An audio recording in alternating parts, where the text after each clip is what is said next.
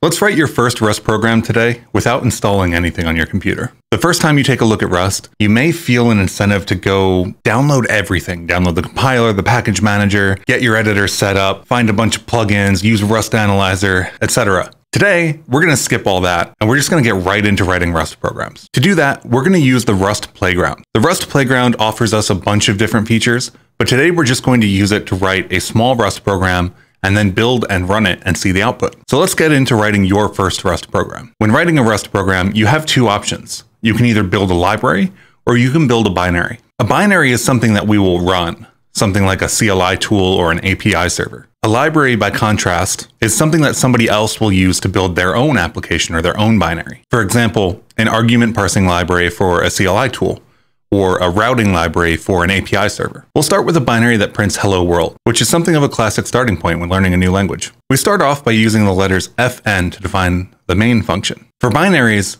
the function called main is required and also special. It's the entry point that will run whenever somebody decides to execute our binary. Inside of our main function, we use the println macro to print out the words hello world with an exclamation point to the console. Now, we don't have a console here, so the Rust Playground is going to capture this for us and show it on the website. To run your first Rust program on Rust Playground, you can click the Run button up in the top left. The output should look like this, with two sections. One is standard error, and one is standard output. The reason we have two labels here is kind of esoteric, so we'll keep it high level for now. Standard error is where additional non-critical information gets put out, and standard output is where the output from our program gets put. The additional output on standard error often includes warnings, errors, and additional information that isn't part of our main program. For example, the standard error section that we see in our output after running our program is the output the Rust compiler gives us that gives us some additional information about how our binary was compiled and what happened when it was. The first line of the output includes the name of our binary,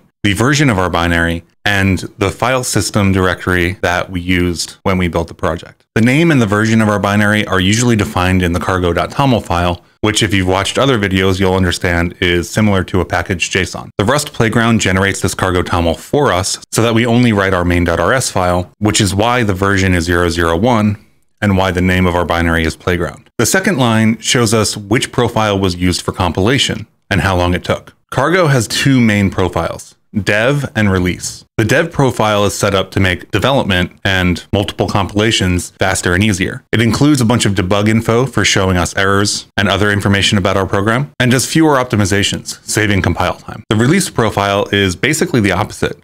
It removes all the debug information so that we don't slow down our production build, and does more optimization passes. This will result in faster execution times, but potentially longer compile times because of the extra optimization work that's going on. Finally, the third line tells us which binary is being run. The target folder is where all of our build artifacts end up, no matter what profile we were using. The debug folder will include all of the artifacts from our dev profile, while the release folder would include all of the dev artifacts from our release profile build. And finally, the name of our binary is Playground, so we end up with target, debug, Playground. The text in the standard output section is our program's output. We told our program to print hello world with an exclamation point on its own line using the println macro, which is exactly what happened here. Let's change the output a little bit. The println macro accepts formatting arguments in the first string that we pass it. In this case, we can replace the word world with two curly braces. This is what we'll come to know later as the display formatter, because it uses the functions on the display trait to convert the argument that we give it into a string that can be printed. In this case, we'll use our own name as the argument.